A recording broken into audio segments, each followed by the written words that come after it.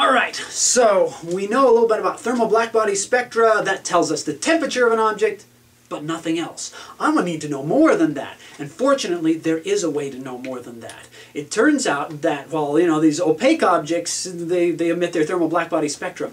But now we need to talk about light from transparent gases. Light from transparent gases. And this is even more useful. So here's how it works. If I have a gas, well, that means all the atoms are individually bouncing around. And well, how does that generate light? So let's think about that. Light in gases, well, the atoms are all bouncing around individually. So let's think about atoms. What's an atom? Well, we know how an atom works. It has those positively charged protons at the center, along with the neutrally charged neutrons, and then it's orbited around that. Then we got these electrons. We got these negatively charged electrons bound to it, something like that. So there's a quick schematic idea of an atom. Let's make it even simpler. Let's do the simplest possible atom. The simplest atom is hydrogen. Hydrogen has one proton at the center, one positively charged proton in the center. Its nucleus, that's most of its mass. It has one electron around that. Now, suppose I'm an atom, I'm a hydrogen atom, and I want to give off a photon of light. Well, first of all, light's got to be given off in photons. An atom gives off either one photon or no photons. It can't give off half a photon or part of one. So it's either going to give off a photon or it doesn't. And so how does it do that? Well, a photon contains energy. That energy has to come from somewhere. Energy can't be created or destroyed. There's one of the great laws of the universe. So if an atom emits a photon of light, it means it has to, the energy contained in the atom has to go down. So where does the energy come from? Atoms store their energy, one of the main way, as far as we're concerned, in the orbits of their electrons. Atoms store energy in electron orbits. And here's the idea. It's that positive charge of the proton, which holds that negatively charged electron, binds it to the atom. So the more energy the electron has, the more it can fight that off, and the farther it can get from the nucleus. And if you gave it enough energy, well, then the electron could leave the atom completely, go off and explore space all by itself, and then the atom would be what we would call ionized. It no longer has an individual electron bound to an individual nucleus anymore. But no, we're talking about the bound state. So in order for an atom to give off energy, that electron, since atoms store energy in electron orbits, far from nucleus means high energy. Close to nucleus means low energy. In order to give off a photon of light, an electron has to go from an orbital that's far from the nucleus to one that's closer to the nucleus. So the electron up here has to go down to a closer orbit. It's lost energy, and in doing so, it can then give off a photon of light, which can go out into the universe, and then I, as an astronomer, can detect this. Okay, so interesting. So far, so good. Electrons, nucleus, the electron moves closer to the nucleus. I don't know how the electron got the energy in the first place. Maybe there's thermal energy. It's bouncing around, bounces off another atom. The electron absorbs some of that energy, and then it gets to a high energy state, and then it hops down, and the atom can then give off a photon of light. So that's interesting, and that's wonderful. And whenever people think of atoms, they're thinking of, they usually kind of imagine it's kind of like the solar system. You know, it's like the Earth going around the sun, while the electron goes around the nucleus. You know, okay, well, in our solar system, it's the attractive force of gravity rather than the attractive electromagnetic force, but, you know. But in a very deep way, electrons orbiting around protons behave totally differently than planets orbiting around the sun. Our Earth could orbit the sun. It currently orbits the sun at a distance of 93 million miles. It could orbit at any distance away from the sun. There's no reason it has to be 93. It could be 94. It could be 92. If you were to somehow, using rocket engines, give the Earth more orbital energy, it would orbit farther from the sun. Or if you were to take it away, the Earth could spiral in closer to the sun. And if you could take energy away or add it to it, so it could orbit at any distance from the sun. What we find is that in individual electrons, orbiting around individual atoms can only orbit at certain very specific, you can orbit at this distance from the nucleus or that distance from the nucleus, but you cannot orbit anywhere in between.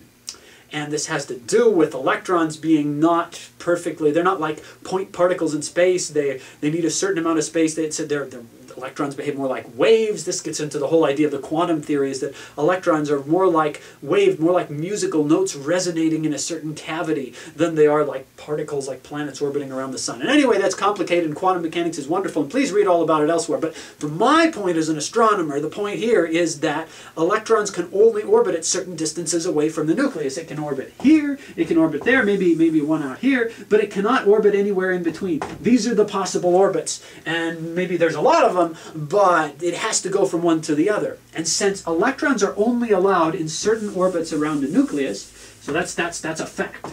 The electrons are only allowed in certain orbits. And since, well, to give off light, you got to move from one orbit to another orbit, and since only certain orbits are allowed, that means only certain amounts of energy can be given off as light. Only certain amounts of light energy can be given off. I mean, if an electron goes from a very distant orbit all the way into a very close orbit, oh, that's a lot of energy. Maybe that's a high energy. Maybe that transition from far away to nearby, maybe that's blue. Maybe that's going to give off a photon of blue light. And then, oh, this transition doesn't look as big. Okay, so maybe that's red. But the point is, there are only certain specific energy, amounts of light energy allowed. And light energy, electromagnetic spectrum, light energy corresponds to, photon energy corresponds to color.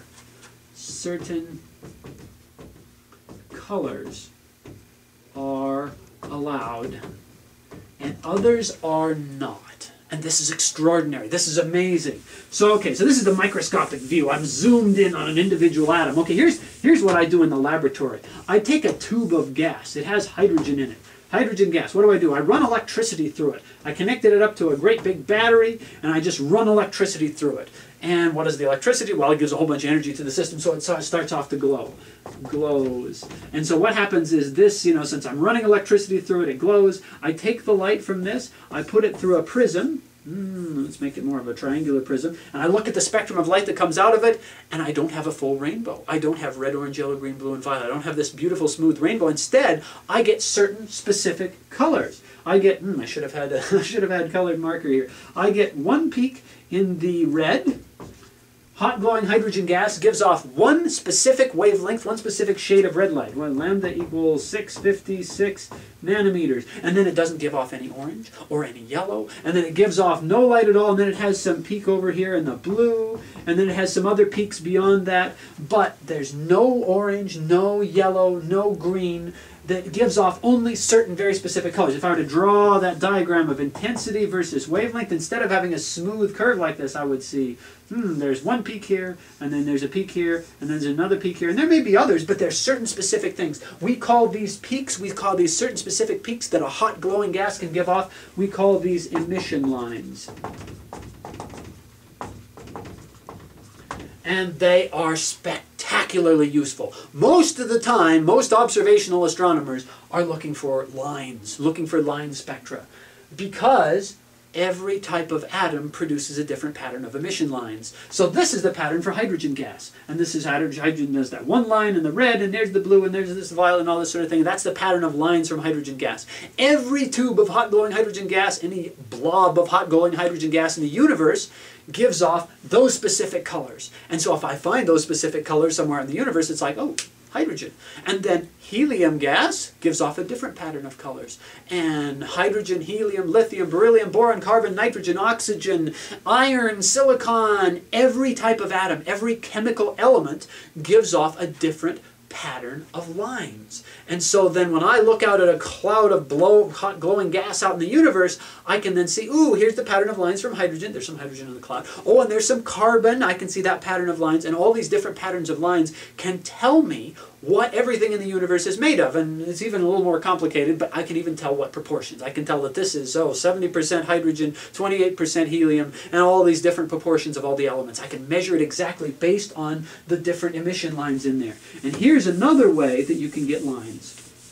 Because Let's go back to the atom again. If I have this atom sitting here, there's my plus charge, there's my electron, and here's a photon of light coming along, well, just like the atom can only give off certain specific colors, each chemical element can only absorb certain specific colors. Each chemical can only absorb certain colors. Why? Because, oh well, it can't hop up to any distance from the nucleus. It's either here, or the energy level above that, and so, you can either go this way or you can go that way, but if this is red and this is blue, well then that means you can't absorb yellow, because that would take you to an energy level you're not at. And so that means that the chemical element, in a sense, each chemical can only absorb certain colors, and the colors absorbed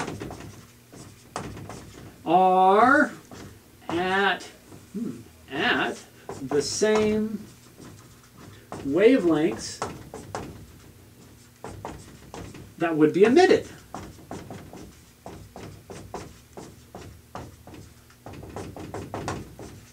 If hot. Because the gaps in between the electron energy levels are the same. It just matters if you're going closer to the nucleus, you give off a photon. If you go farther from the nucleus, you absorb a photon. And so what that means is if I have some hot, glowing, opaque object, so I have a hot, glowing, opaque object, theoretically now let's call it a star, and then it's surrounded by a layer of transparent gas. Well, stars are, they're made of big blobs of gas, very dense, very opaque in the center, and then they've got this transparent gas. Transparent gas surrounding it. Stars have atmospheres, they have gas surrounding them. So here, out of this, we get a thermal blackbody spectrum, a nice smooth curve, and then it goes through the gas, and what does the gas do? The gas, the thin transparent gas, can absorb certain specific colors, so it absorbs those colors out, and so what comes out of that is what we call an absorption line spectrum. It has this smooth curve, there's intensity, there's wavelength, but then it's got these little dips in there, these little gaps. These little dark lines. If you just spread it out into a rainbow, people did this with the sun. They spread out the sun's light into a rainbow very, very precisely, and you discovered that there are thousands of tiny little dark lines in there, little gaps in the colors that have been absorbed by all the different chemicals the sun is made of, and you find that every chemical element has a little bit in the sun, and each one creates a different pattern of lines. And so this is an absorption line spectrum. And we know that throughout the whole entire universe, all the hydrogen has this line at 656 nanometers, and that's what it has. And there's one even more cooler thing on top of this. Since these are so narrow lines, lambda equals 656, not 657 nanometers. This means that these lines, as an object moves, if a star is moving away from it, it's going to stretch out the wavelength of light a little bit. And in a process called the Doppler effect, this allows us to use the Doppler effect. The Doppler effect is what happens when an object giving off light, or absorbing light, whatever, giving off light is moving. If it's moving towards us, its light waves get compressed. Or if it's moving away from it, its light waves get stretched out. And so if we measure that, if we find that hydrogen line and it's not exactly at 656 nanometers, say it's longer, well then that means the object must be moving away from us. And if we find it's a little bit shorter, it means the object must be moving towards us. Doppler effect is moving towards us. Wavelength gets shorter. And moving away, lambda gets longer. This is called blue shift. This is called red shift. And this allows us to measure not only the exact chemical composition, but now the velocity of every object in the universe.